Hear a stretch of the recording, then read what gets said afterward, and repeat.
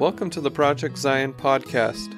This podcast explores the unique spiritual and theological gifts Community of Christ offers for today's world.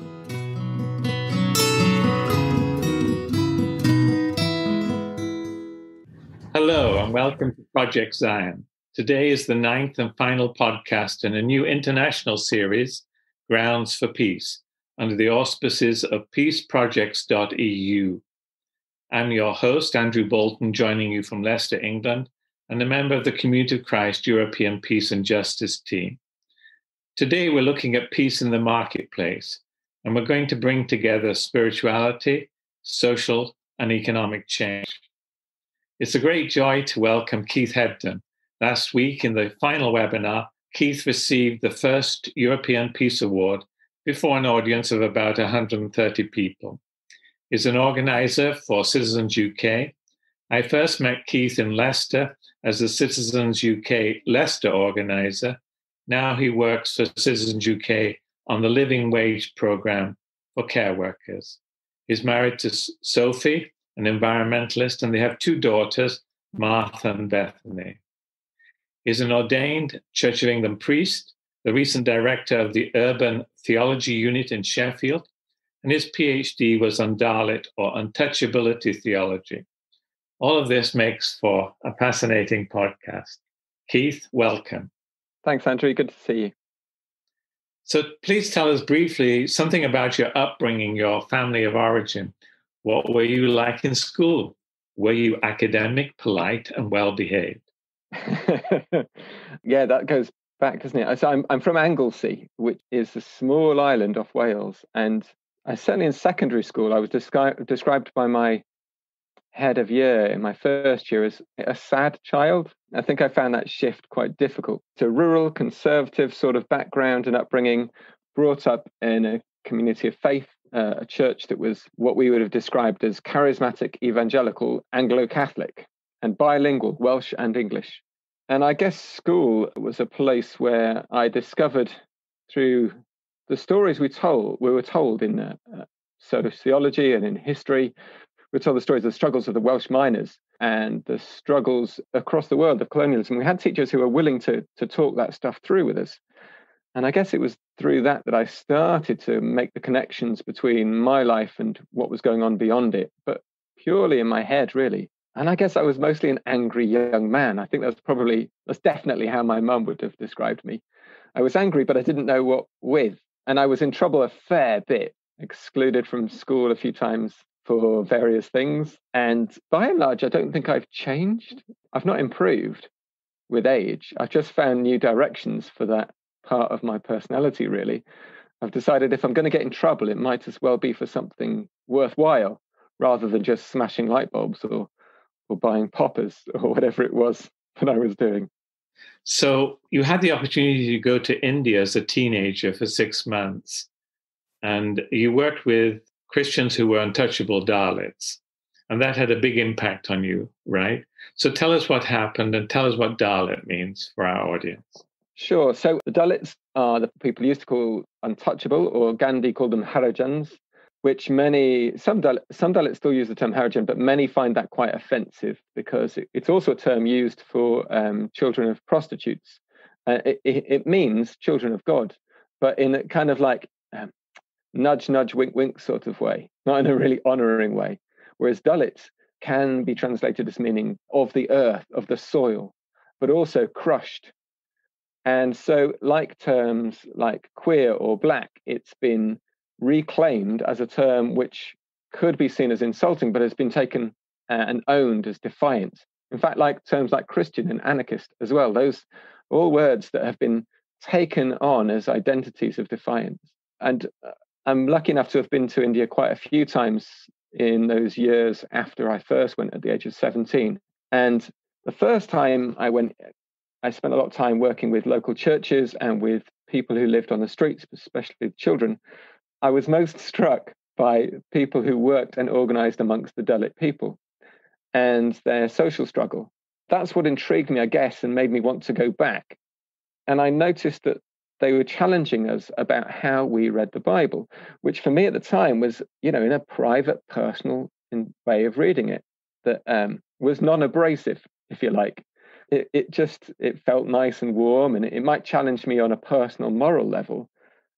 But there were all sorts of characters in the Bible that I'd never noticed before, and I was starting to notice them as I heard the Bible being read by people who were at the sharp end of unjust systems.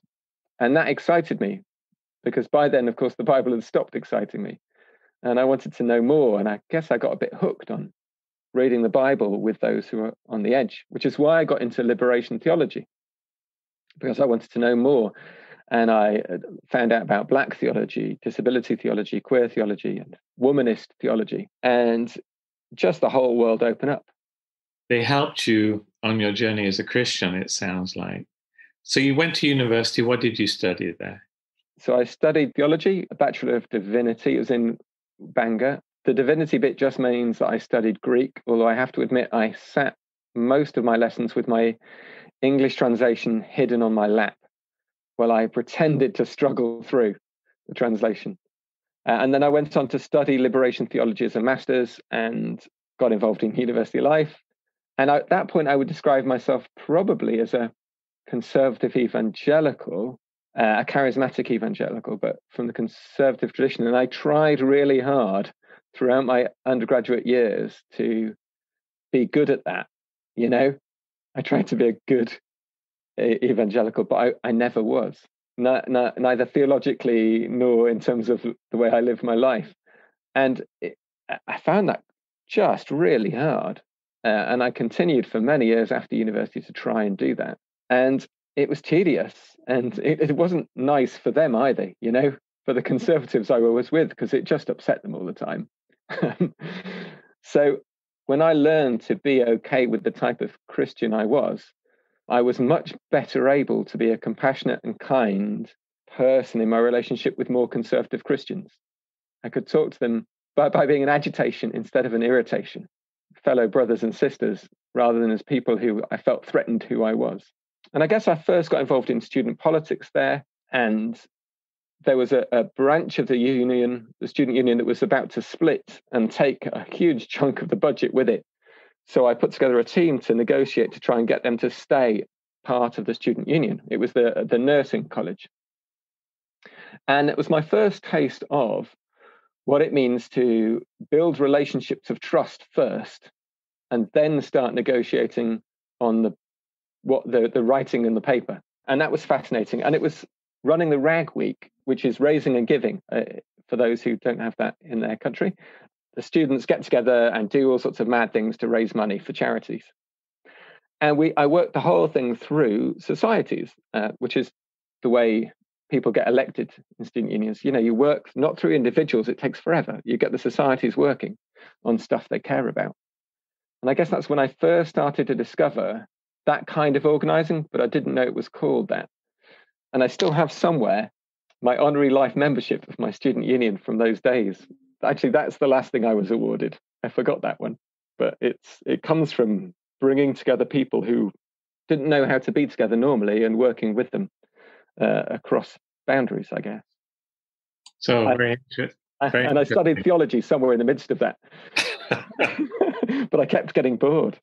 So I had to do something else. So how did you become an activist? What were the formative experiences? You've told us some of those things. Yeah. You once said you saw yourself as John Wayne in a dog collar. Yeah, I just said that, didn't I, at the talk? I don't know where that came from. It was just looking at that picture of me, like all dressed up in my cassock with my aspergillium, about to sprinkle holy water across the police officers. And I've got this look on my face like I think I'm smouldering or something.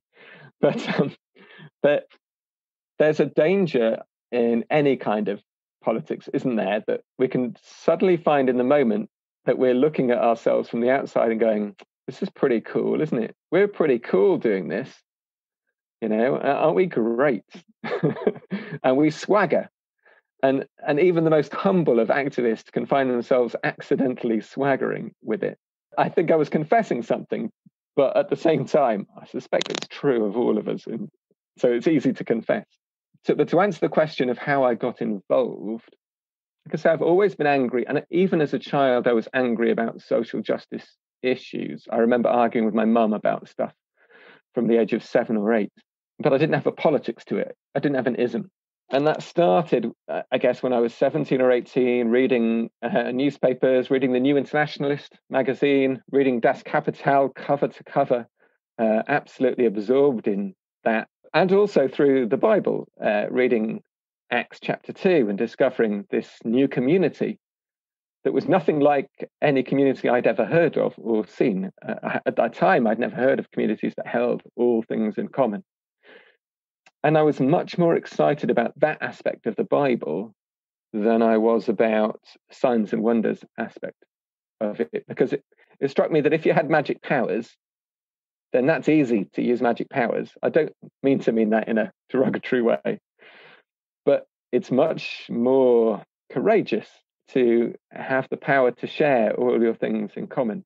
And also, I think it's one thing being a martyr and dying for your cause. It's quite another thing to live for it, the way the early church did.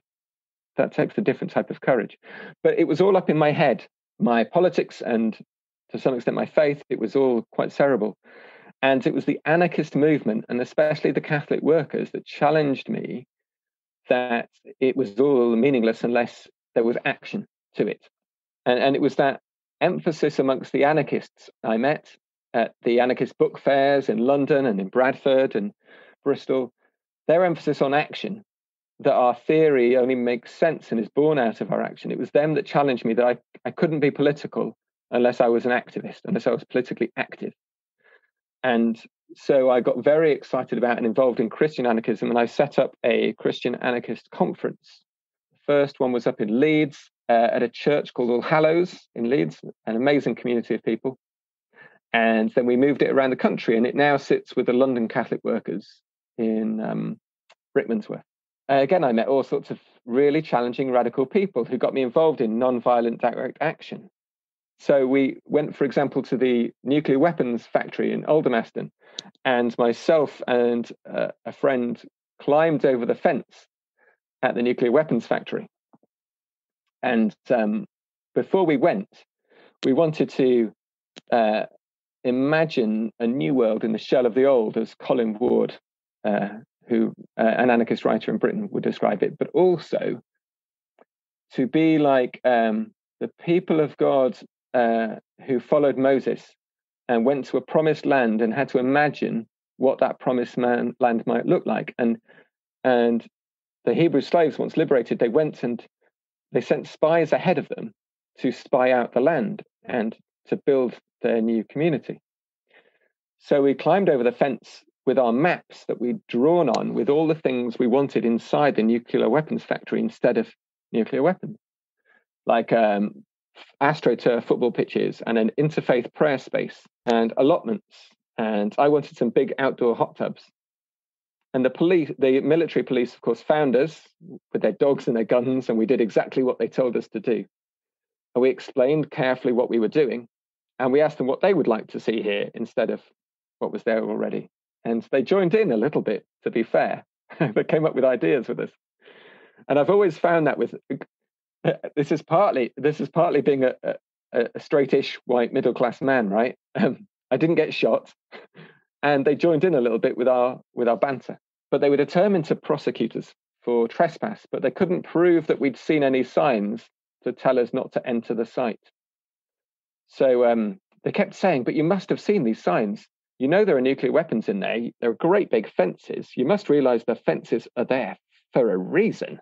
This was in my police interview while they were interviewing me in the cell. I said, "You must have realized the fences are there for a reason. You must have realized what was going on." And I said, "See, the fences, they're too small to keep nuclear weapons out. So it can't be anything to do with that, because they just go right over fences." And in the end, they just gave up and they let us go. So we did that kind of stuff. But of course, it was fun. It was exciting. And it challenged me and my ideas. But we didn't win change. We still have nuclear weapons in Britain. And I still don't know the answer to that. And I'm glad people still do that stuff. But I'd like to know how we can build to do that kind of peace work.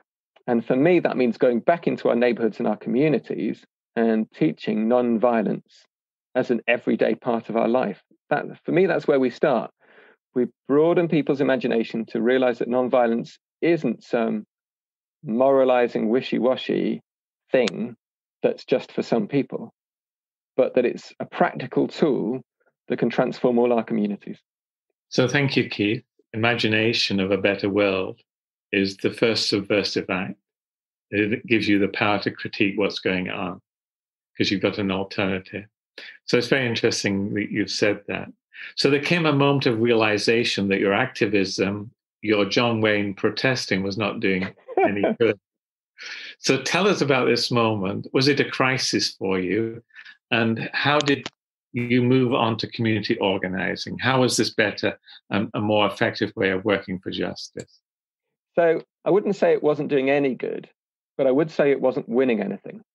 Because the good it did, for example, I saw what we did as an act of prayer. So, for example, when we broke into the drones base in Lincolnshire, we built a gateway for peace, and myself and a friend Susan kneeled at the entrance where we prayed, and while others went further into the site to talk to people. And over a course of 12 months, we raised a profile, raised a conversation. So I guess what we were doing, and people still do, is it's superversive, as Alistair McIntosh would describe it. Alistair McIntosh is a great organizer up in Scotland who does rural organizing and helps with land reform. And he talks about being superversive, where you change the story that goes above everything we do. But what really changed for me, and it was a bit of a crisis, was I found that most people who did it were, broadly speaking, middle class and white and educated. And not all, but most. And most people we met in our activism and were confronted with were police officers who, broadly speaking, were blue-collar workers. However you feel about the work that they do, and I've seen them do great work, and I've seen them do quite horrible things, particularly the Met, the Metropolitan Police in London, who I've seen the horrible side of their work, but met some good people in there as well. Yes.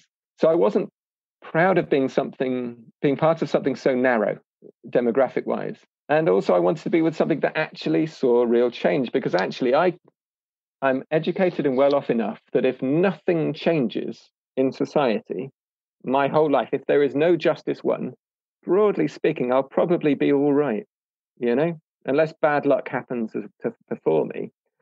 And so I can afford to do the sort of activism that doesn't change anything at a personal level. But as a priest, I kept meeting people who couldn't afford to be pious losers of endless justice battles. They couldn't afford to wait.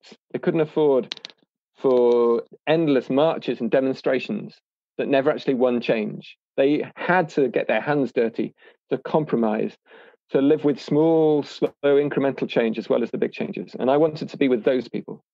And that meant broad-based community organizing, which I discovered through New Testament theologian Walter Wink, who wrote about Saul Alinsky and his community organizing in Chicago, which led to the Industrial Areas Foundation, as it's known now, which is the sister organization for Citizens UK, whom I work for. So I discovered broad-based organizing, and I found that it worked. And I thought to myself, I wish other people were doing this in Britain. I wish there were people doing this in the UK. I'd love to do this more. And then a few years later, I discovered they'd been doing it for decades, starting in East London. And now for 30 years, Citizens UK has been organising across the UK, in England, in Wales, and starting to in Scotland as well. It's fascinating. So tell us about organising in Leicester. That's where we first met. And I should tell our listeners that Leicester is a British city of 300,000. There are 40,000 students, university students in addition. Leicester is one of the most ethnically diverse cities in the country, and the only city in Western Europe, I understand, with a non-white majority. And we've lived here for years. The small Community of Christ congregation Leicester is part of Citizens UK in Leicester, along with the university, a number of other faiths, mosques, synagogues, as well as schools, unions, and charities, plus the Leicester Church of England Diocese. So, what were the first 3 years of organising like in Leicester for you, Keith? And what are the issues identified and what gains have been made? Okay, so thank you. That's a good question, because the first 3 years, it all depends where you measure it from. We held a sponsoring committee meeting with about 35 people upstairs in a secondary school in North Leicester. And we had the bishop, the diocesan bishop for the Anglican diocese. We had chief exec of one of the universities and senior staff from another one, and leaders from a Muslim charity and the Progressive Synagogue and various others. And that was the day that they pledged to commit the money that would eventually found our Leicester Citizens chapter. And for many people, that was the beginning of Leicester Citizens. We then appointed our first organiser, which was me, to work 3 days a week, and then started to build the chapter from there, build the relationships between leaders across different organisations. But actually, the work started a fair while before that, probably about 18 months before that. Andrew, you and I met, didn't we, because of the Urban Theology Unit, or Union as it's now called. I think you got in touch with me through that, and then we discovered our mutual interest in organising. So I was working in another city, nearly 2 hours away from Leicester, 3 days a week. And one day a fortnight, I was a volunteer organiser. And I was just having 6 or 7 one-to-one meetings with people around the city for a day every 2 weeks, just starting to build relationships, scope things out, work with friends and veteran organiser leader Karen Rooms, who was Canon Missioner at the cathedral, and build a small conspiracy around what it might like to have broad-based organising in Leicester. So the first year of it was really just lots and lots of one-to-one conversations, while I was being paid to do another job, which I was doing, but in my spare time. It's that interesting moment where you bring people together, most of whom have not heard of or experienced organising before, and they come with so many different expectations.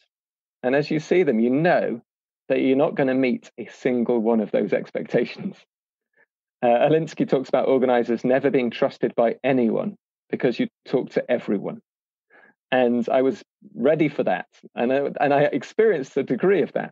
Some people expected us to move quickly and win stuff. And others expected us to be more polite than we were. And others expected us to be more agitational than we were. And some expected the organizer to do the leading. And some expected the organizer to just get out of the way. And just matching all these expectations and getting people to figure it out. It's an odd place to be, going from a leader involved in a chapter, which I was in Nottinghamshire, to an organizer. It was a strange transition to make, where you step back, you don't let your issues be the issue, and you constantly make space for others and encourage and invite them into that space. We have a cast iron rule: never do for others what they can do for themselves. And I found that interesting, because people will do for themselves not simply when they understand their own self-interest, but when they are angry and they know it, and they have a reason to be angry. And I met so many people who cared deeply about the issues, but didn't follow up. And I met people who were angry about injustice, and they tended to follow up, regardless of talent or charisma or personality. Those things can be taught. They can, how to build relationships. We can all learn how to do that, how to train, how to speak in public. We can all learn how to do that. But if you're not angry about injustice, then you won't stick it out for the long haul. In one of your books, you talk about meekness as kind of anger under control. Yeah. So it's directed anger. It's anger that gives you energy, but it's under control and directional. Do you want to say a little bit more about that? So the word anger, I'm not an expert on language, but it comes from the Norse word for grief.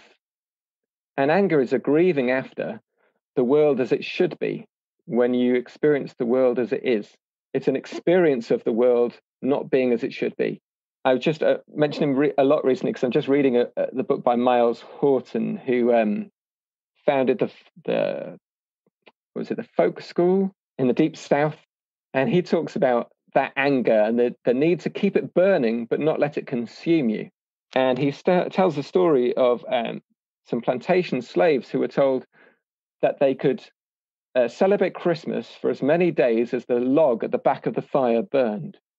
So the large log that reflects the heat back onto you in the outdoor fire that they would build for Christmas celebrations. And every night you would heap the cinders up and cover it and let it glow and then rekindle the fire again in the morning. And what the slaves would do is they would drag a log in January down to the swamp and dump it in the swamp. And then at Christmas, they drag it back out again and use that log as the backlog so that the fire would burn for weeks and weeks and Christmas would just go on and on. And he uses that as a kind of illustration of it takes work and patience and strategy and working together to keep the fire burning. You've got to stoke the fire of your anger. You can't. You've got to be reminded constantly of why through experience and storytelling. But to use a biblical allusion, one of my favorites, which I think from the Industrial Areas Foundation, I think it was Cortez used, which is the idea of the story of Moses meeting the burning bush. So Moses approaches the burning bush and he notices that it's a flame, but it's not being consumed by the flames. And God speaks of his anger at the injustice on his people, that they've been made slaves. And what we see in the burning bush is God's anger at injustice, but it doesn't consume the bush. And so I think our anger has to be like the burning bush in that story, because you see so many activists, and I know activists who've burned themselves out, and there's no glory in that, and it doesn't help anyone. So we have to have fun. An action that drags on becomes a drag. It's got to be fun. It's got to be imaginative, creative, and faith, liturgy, traditions and stories of the trade unions. All these things keep it alive and keep it fun. And we've got to rest and we've got to take care of each other. And that includes, of course, taking care of our soul and our spirituality, whether we mean that in a faith tradition or not. When Jesus says, "Blessed are the meek," and the word used for the meek is the same word used for the restraining of a wild horse. And we all know the strength of a horse, whether you've experienced it personally or not. And a wild horse is a wonderful, magnificent thing. But if you want it to be a productive animal, it's got to learn how to go in one direction and to channel its energy. And meekness is not about being subdued, but it's about channeling our anger, about bringing it under control, but not with a rider doing it, but bringing ourselves under control, restraining ourselves. And those who are restrained, who restrain their anger, who know how to use cold anger to get justice, those are the ones that inherit the earth. So very good. I'm glad I asked that question. So I want to go make a connection with community organizing with Community of Christ. So Outreach International is an affiliate organization of the church. It's a humanitarian organization, and it began in the 1970s in the Philippines using a Filipino version of community organizing that was pioneered by Jewish radical Saul Alinsky in Chicago, who we've already mentioned. So they Filipinoized it. It wasn't so confrontational. They made it indigenous. Outreach International, because it began in the Philippines with Filipino people, used that model, and they still do today. And in the early 2000s, our son Matthew was working for Outreach as an intern and researching and writing up this history, because he's a historian. And one evening, I was washing the dishes, if you get the scene, and Matthew was drying them, and he was telling me this story. And then he said, and Saul Alinsky said that he learned most from union leader John L. Lewis. And John L. Lewis was one of the most famous and effective union leaders in the United States. And I knew his story. So I said to Matthew, do you know that John L. Lewis was Welsh, had Welsh parents, and that they were members of Community of Christ? So he nearly dropped the plate. Mm-hmm. So it was an impressive moment that Dad knew something. And then I continued by saying, did you know that John L. Lewis grew up in a mining town 50 minutes north of Graceland University at the Church's College in Iowa, and he attended, his brother David attended, and his mum attended, and I taught there as an adjunct. So again, Matthew nearly dropped the plate. This was kind of close to him. So doing the dishes that evening, we brought together two halves of an amazing story. So a radical part of our tradition. John L. Lewis was shaped by our tradition, and he sent offerings home regularly all his life to the Lucas congregation. And then the Outreach International part of the story. And later I was able to work in the Philippines for 9 years and saw firsthand the highly effective way of community organizing among the poor in the barangay or villages in rural Philippines. So there's an interesting story where our paths cross, Keith. It's fascinating. I'd love to know if John L. Lewis wrote about how faith inspired or shaped his politics, in both directions. Do you know? Is there writing on it? No, but there's a very good paper about John L. Lewis from a community Christ point of view that explores that.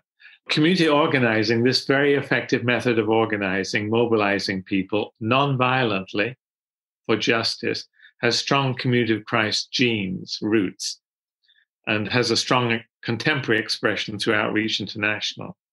So when we first met, Keith, about 2 years ago in our front room, and Joey was there as well, who's recording at the moment, I was so excited to discover you were a community organizer working in Leicester, because I wanted to talk about food banks and poverty.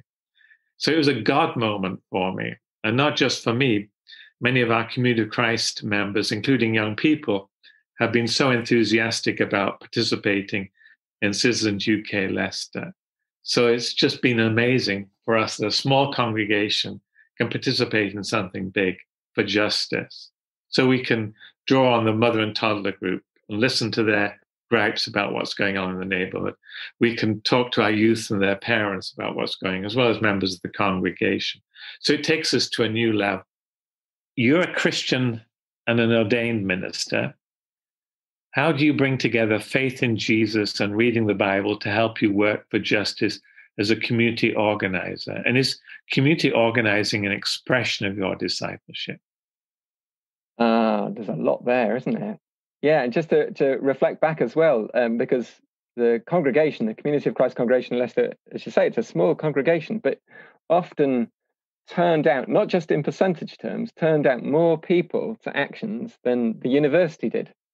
And I love that in the model that we use, smaller organizations can challenge and agitate sometimes the bigger ones to lead and contribute in all sorts of ways that challenge those bigger institutions to up their game. I love that about this work, because there are different models. And I think from what I've seen and read and tried to understand, that the Community of Christ model in the Philippines is a bit more like the model that Chavez used amongst agricultural workers in California, working amongst the people house to house, rather than institution to institution. Yeah, that's right. So both have listening. Yeah. But it's a single facilitator in the village in the Philippines.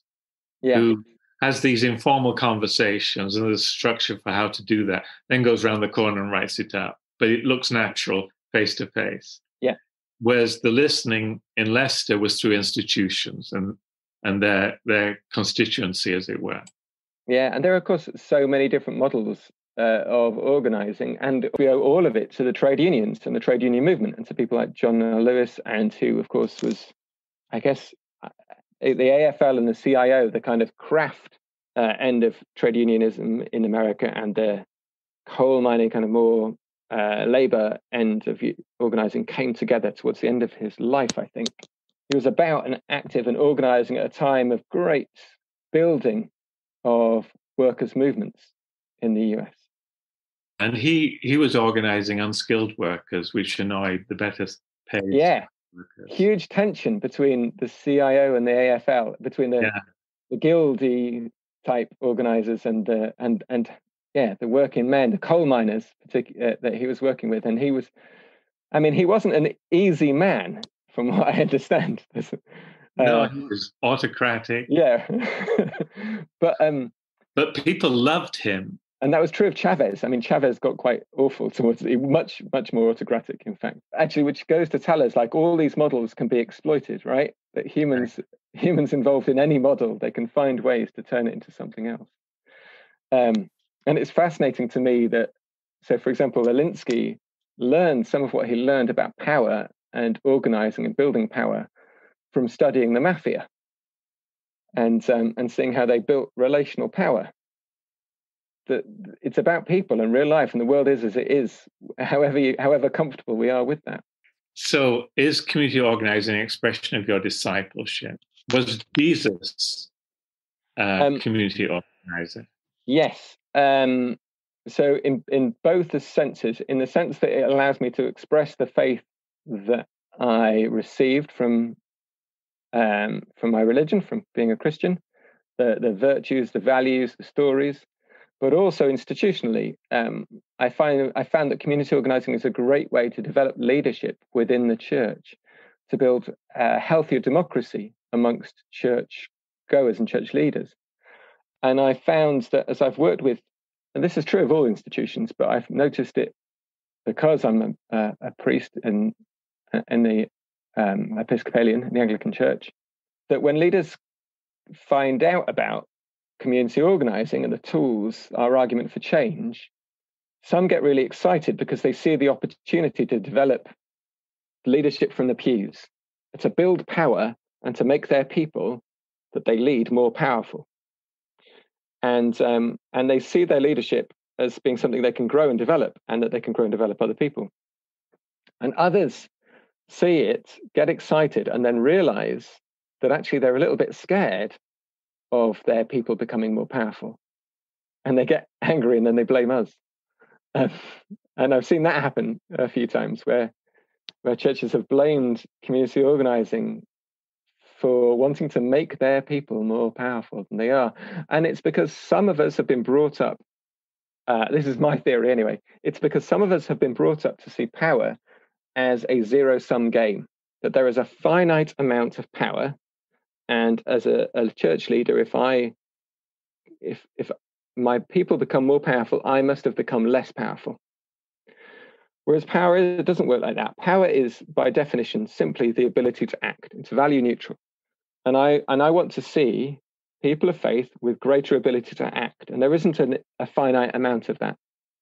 So it's win-win if we and so I community organizing helps me in how I understand building of healthy, democratic, relational, instead of bureaucratic churches that are accountable, more transparent, more dynamic, more outward looking. But also personally, it helps me to see justice differently.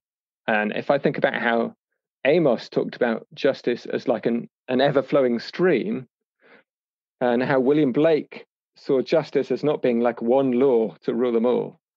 For me, justice isn't something you can write down in the law books and the statutes, and there it is. That's tyranny to me. Justice to me is something that's constantly fought out, wrestled, contended, negotiated. It's a living thing. And so it's much more like a river than it is like a set of scales, because it's alive and it's dynamic and it's a place that we all step into and move about in. So I'm going to go off script now and ask you to talk about individualism and personalism. So personalism, okay. I suspect you got from the Catholic worker movement. So yes. Tell the audience about personalism and how that is so deeply satisfying for our souls and a wonderful way to work. It's wonderfully ethically as well. Okay, I'll do my best. It's a long time since I've thought or read about personalism directly, but I'm going to have a go. So it's Molière, I think, who wrote the book on personalism, the kind of founding text, and it was the Catholic worker movement. Dorothy Day was big on personalism, and fundamentally, the difference is individualism is each one of us is a law unto ourselves. We're independent. That freedom is freedom to be my individual self and to make my way in the world. Whereas personalism draws us to one another. And it's both individualism and personalism challenge the idea that structures are where justice primarily takes place. So they challenge liberalism, the liberalism of people like John Rawls, who talked about there being a veil of ignorance, that we need to make sure that we treat everybody equally in a kind of legislative, like academic way.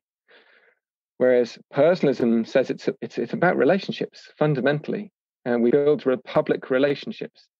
And the Catholic workers taught me that, and I saw them live that in their houses of hospitality and in the work they do. And I think community organizing gave me a place to practice that, because we say that the one-to-one conversation is the most radical thing we teach in organizing, that everything is built on one-to-ones.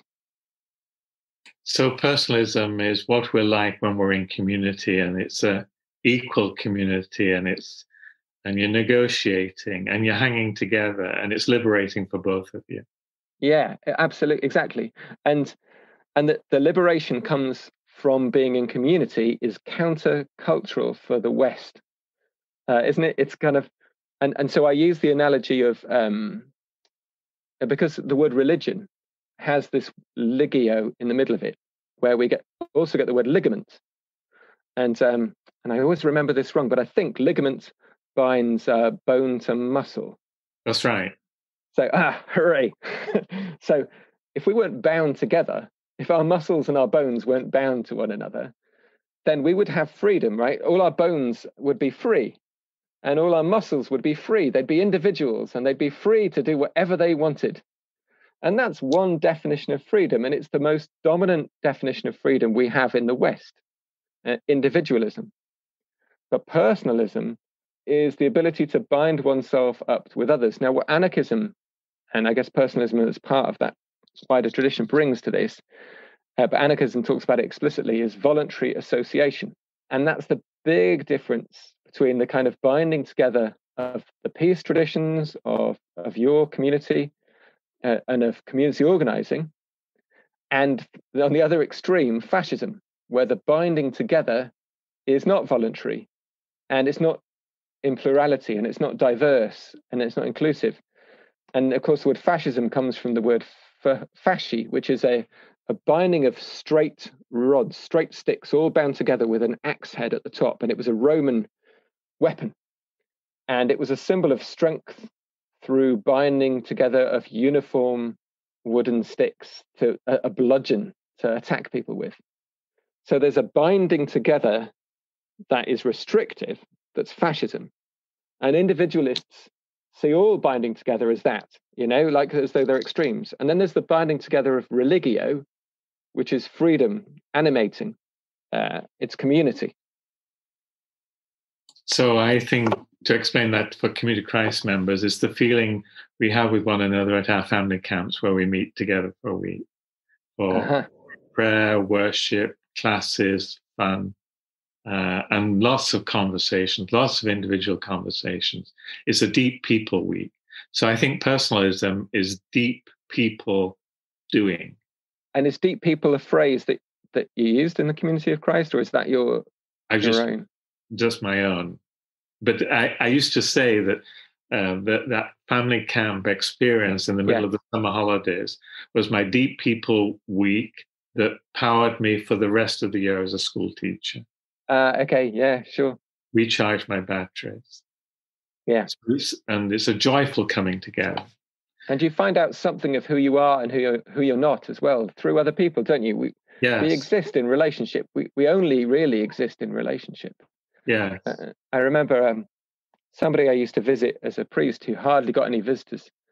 And hearing her talk about her isolation, I realized that she'd lost some of who she was. And in those deep relationship meetings, we find out who we are. Other people teach us. Yes, that's very interesting. Sometimes loving teasing is a person telling you the truth. They understand who you are, but they still love you. Yeah. That's one part of the fellowship. Another part is people say, you're really gifted at doing that. There's affirmation as well. Uh-huh. And bearing witness to when you tell them who you are, that's... Yeah. So coming back to Jesus, in your book, Seeking Justice, and you also talked about this in your keynote last week, you have this idea of compassionate resistance and then you have the spectrum of alliances. So this really intriguing model. It goes on one end from enemies to the other end allies. So can you talk about compassionate resistance and how Jesus worked across the spectrum from enemies to allies to disciples? Sure. So start then with the word compassion, because to go to the root of that word, which is always the radical thing to do with the word, passion is to suffer, like the passion of Christ. And compassion is to suffer with. And you often see on social media these days people talking about having solidarity, with somebody in their struggle. I'm with you in solidarity. But actually, you're only in solidarity with somebody if you're willing to, if it's going to cost you something. If it's not costing you, that's not solidarity, that's good wishes, which is fine. Nothing wrong with good wishes. But solidarity, compassion, is to suffer with, not just in our imaginations, but to tie our fates to those of the people around us. And I guess compassionate resistance then is to resist individualism by binding our fates to those of our fellow human beings and our community, and those who are unlike us as well as those who are like us. So what I see in the Jesus of the Gospels is a person who builds community. He spends most of his time healing, building, teaching, learning from, as well as learning with and teaching his core community, and also the crowds that followed him at times, giving them a sense of vision of what could be, but also through the parables, presenting to them the contradictions that he could see in the world and encouraging them to think through those contradictions and try and find their own solutions to problems. So to me, that's what a parable really is. It's never a moral story. It's always a moral dilemma. And once we see parables as moral dilemmas instead of moral teachings, we can see that as Jesus taught them, people would be arguing literally while he was teaching them. And once he'd finished, they would be totally unsatisfied. That's not an ending, but that's a stupid thing to do. Why would the person do that? Why would they pay them all the same amount? That would never happen. And so I saw Jesus doing that, but also working with those that had power, with what I would call in that continuum the sympathetic elite. So Nicodemus, who came to him in the night, or the centurion whose young boy servant was ill, whom he loved very much. And he built those relationships with the sympathetic elite, as well as challenging some of the less sympathetic, those who were more bound up in the status quo. And I found over and over again that there are people who have positional power who, although they're bound up in the world staying exactly as it is, they know that that's wrong. And they just need those of us at the grassroots, or those of them at the grassroots, to help liberate them from that. And they want to speak out. They just need us to help them to do it. So that's been a model I've tried to use. For example, in Mansfield, worked with councillors across all parties who were sympathetic to our work around refunding the credit union and closing some of the payday lenders in the town. And when I worked on a national campaign to end hunger, to raise living wages, to do something about the cost of food being more expensive in poorer areas of Britain, we worked with some politicians, with bishops, leaders of different institutions who often had quite a lot of positional power, but wanted to use that to be in solidarity with those who were going hungry. And then you also see Jesus at the sharper end, at the crucifixion end, at the stoning end, speaking truth to power through those deeply sacrificial acts. And I just think as people of faith, we need to be in all those places. But most of our time, we need to be building and healing community. So the church congregation is very important to nurture, because that's the base by which you can do all this other stuff. I would say more for me, the whole community. When I first discovered organising as a tool, I discovered it at college, but then when I went and did my apprenticeship, my curacy, 2010, and they were closing 11 libraries in our county, and 9 of those would be in the poorest communities. And I'd been having one-to-one conversations with people in the Tenants Residents Association, at the youth group, at 2 of the churches, And then through just my own relationships with people at the primary school where one of my children went. And people are angry about all sorts of things. They're angry about cuts to legal aid. They're angry about all sorts of austerity issues. But the library got them really angry. And we had a county-wide legal campaign. And our local MP was playing people off each other. We were on a small council estate. People hadn't realised their own power before. They'd assumed they didn't have an awful lot of it. They were happy to be angry, but not to find ways to restrain that anger to win. So we built a room of about 30 people, and two of us in that room were churchgoers, one Baptist and then me from the Anglican Church. And we talked about a public action. And we had two possibilities. One was a vigil. We were going to build a coffin and fill it with books. And they had this guy I worked with on a bike repair shop, and he was going to sit in the coffin. He was really excited about it. And they'd also come up with the idea of having a crucifixion of the library. So somebody, I forget who, presented these two ideas to the room. And I thought, I was getting all prepared with the coffin idea, because I thought, nobody here goes to church. They're not going to go with the crucifixion. But it was unanimous, crucifixion, or near unanimous.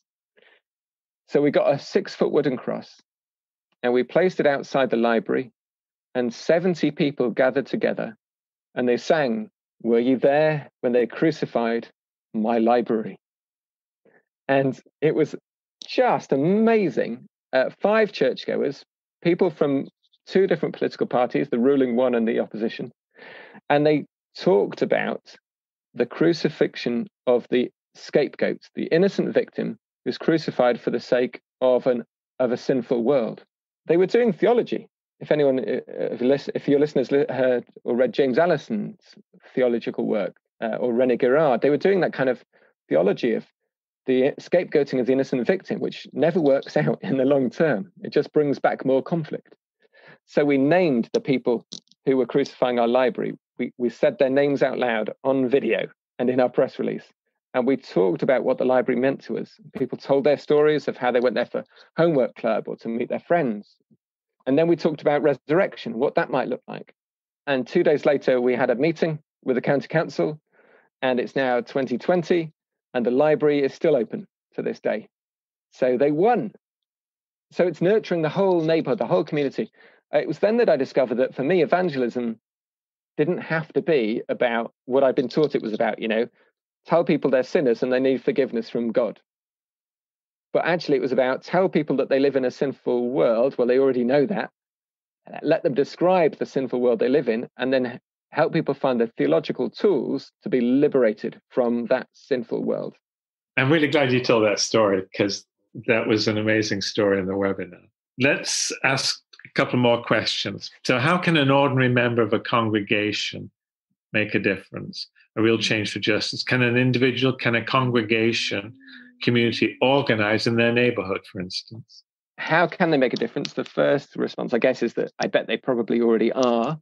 We've already touched on there being different models of organizing.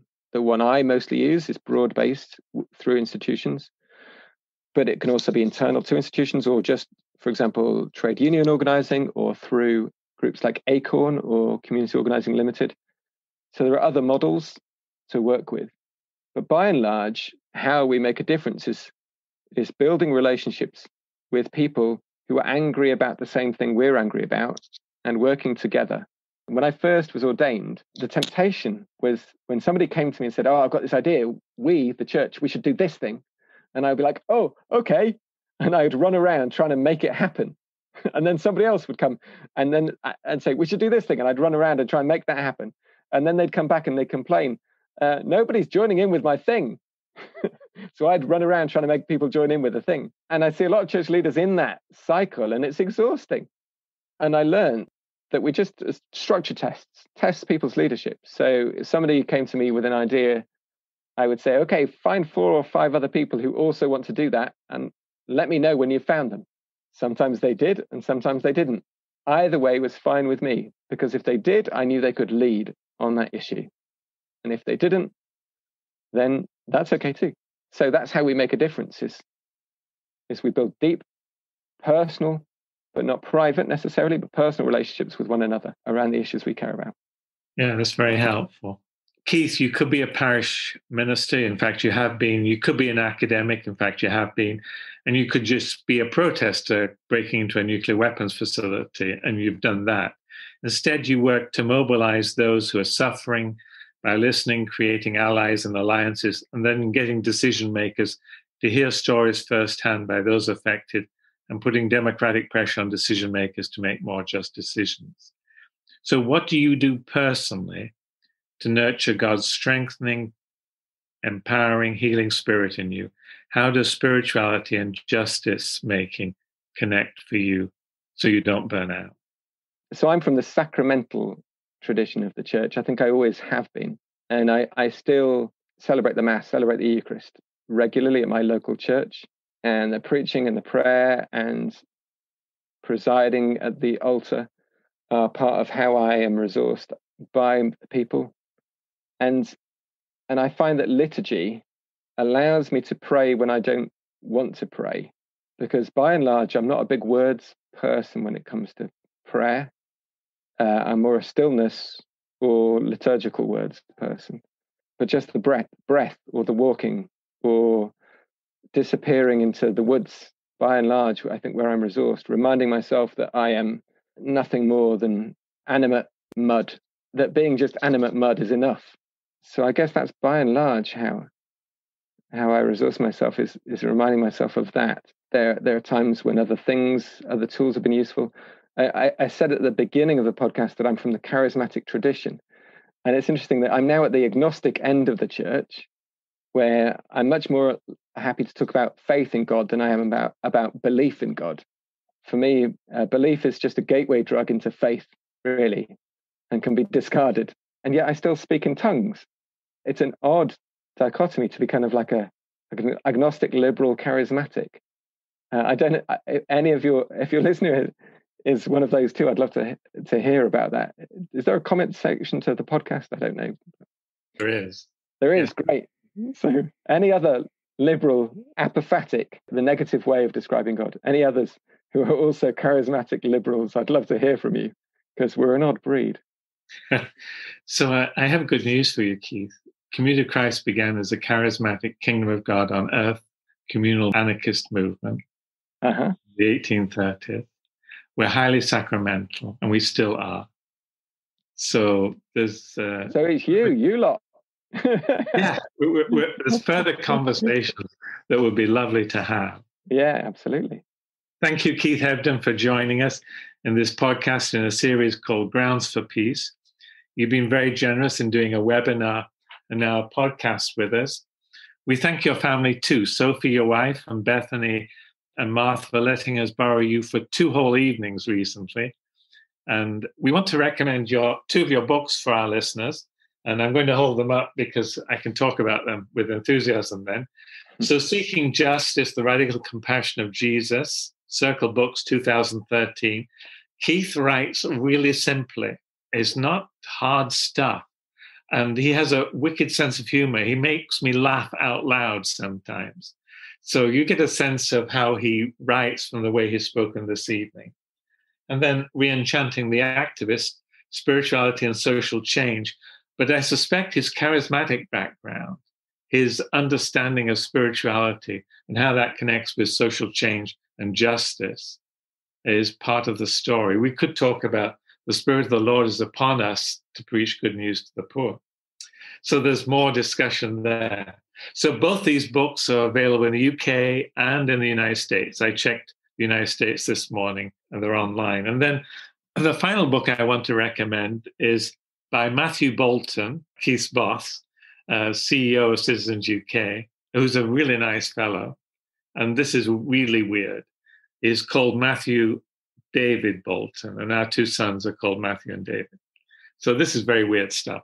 So anyway, this lovely fellow has written a book, How to Resist, Turn Protest to Power, Bloomsbury 2017, and that's also available in the States as well as the UK. This Matthew is not our son, although they get each other's emails, somewhat annoyingly, I think. So this is Project Zion Podcast, and today I wish your host, Andrew Bolton from Leicester, England. Thank you for joining us. May I, in closing, ask you, our audience, to consider this question too. What would you do for peace? Specifically, what would you do for peace in the marketplace, for economic justice, so that all may have a living wage?